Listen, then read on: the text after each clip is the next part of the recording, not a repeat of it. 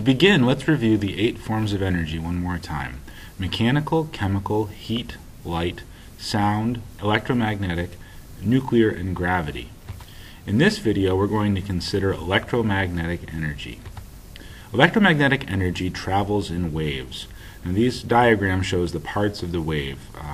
As the top of the wave is called the crest, and the bottom of the wave is called the trough. And a wavelength is the distance from one crest of a wave to the next crest.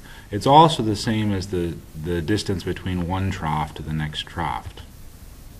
The electromagnetic spectrum lists all of the waves in order from shortest to longest wavelength, and this is in your reference table on page 14. When electromagnetic energy comes in contact with a material, one of 5 things can happen. The first thing is it can be transmitted, which is when it just passes through a medium unchanged.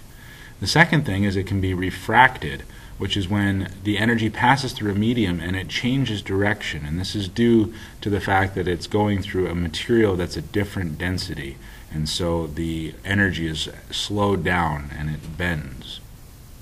The third thing that can happen is that the energy is reflected, which means that it bounces off of a flat surface and it's unchanged. The fourth thing is that the energy can be scattered, and that's when energy bounces off the particles in a medium and spreads out in all directions. Now this is similar to reflection, except instead of bouncing off of a flat surface, it's going in many different directions. And the last thing is that the energy can be absorbed, and that's when the energy is taken into the medium. Now there are some characteristics of a material that will determine whether it's going to be a good reflector or a good absorber. Good reflectors have light colors and smooth textures. Good absorbers have dark colors and rough textures. Materials that are good absorbers of electromagnetic energy are also good radiators of electromagnetic energy. This means that a dark colored object, for example, will heat up quickly in sunlight, but it will also cool off quickly after sunset because it rapidly radiates that electromagnetic energy back into the environment. Energy from the sun is called insolation, not to be confused with insulation, which is the pink stuff that is in most of our walls and attics. This diagram illustrates what is in sunlight.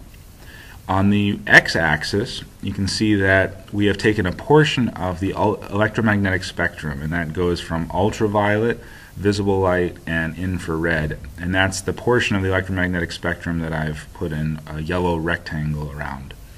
On the x-axis, you can see the intensity of radiation, which is another way of saying the amount of energy, and the graph shows how much energy is in which kind of wavelength. And you can see that most of the sunlight is on the shortwave side of the electromagnetic spectrum, and that's the part that I've circled with a red circle.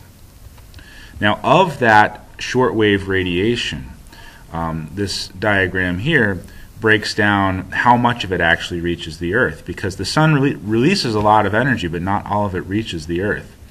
The green portion of that is the insulation that reaches the Earth, and that's about 51%.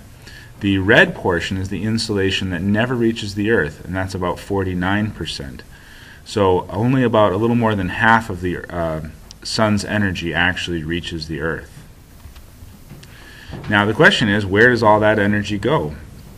Well, about 47% of it reaches the Earth and is absorbed, and about 4% of it reaches the Earth but is then immediately reflected back into space. So that's the 51%. 23% of it is absorbed into the atmosphere, into clouds. 26% is bounced off of clouds. And then about 30% of it is reflected and scattered back into space. And a very essential piece of that 30%, the thing that's responsible for that, is the ozone layer. The ozone layer is a very thin layer of atmosphere, and it's part of the stratosphere. And it's so thin, it's about the thickness of a penny. And much of the sun's ultraviolet radiation is reflected back into space by the ozone layer. This is really significant because ultraviolet radiation from the sun contains a lot of energy in that wavelength, and that can be harmful to living things on Earth.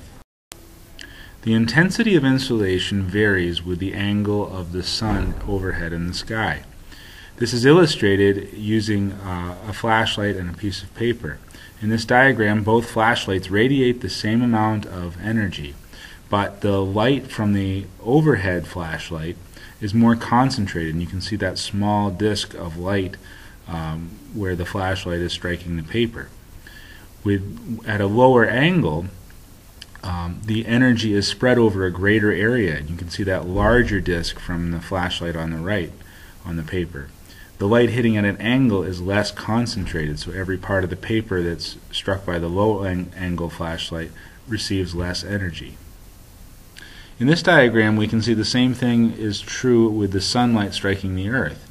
At low latitudes, they receive direct vertical rays from the sun, and so they have a higher concentration of energy, and that's why it's warmer in low latitudes. In high latitudes, the angle of insolation is a lower angle, and so the energy they receive from the sun is less concentrated. The energy is spread over a larger area, so the energy per unit area decreases, and that's why it's colder at polar regions.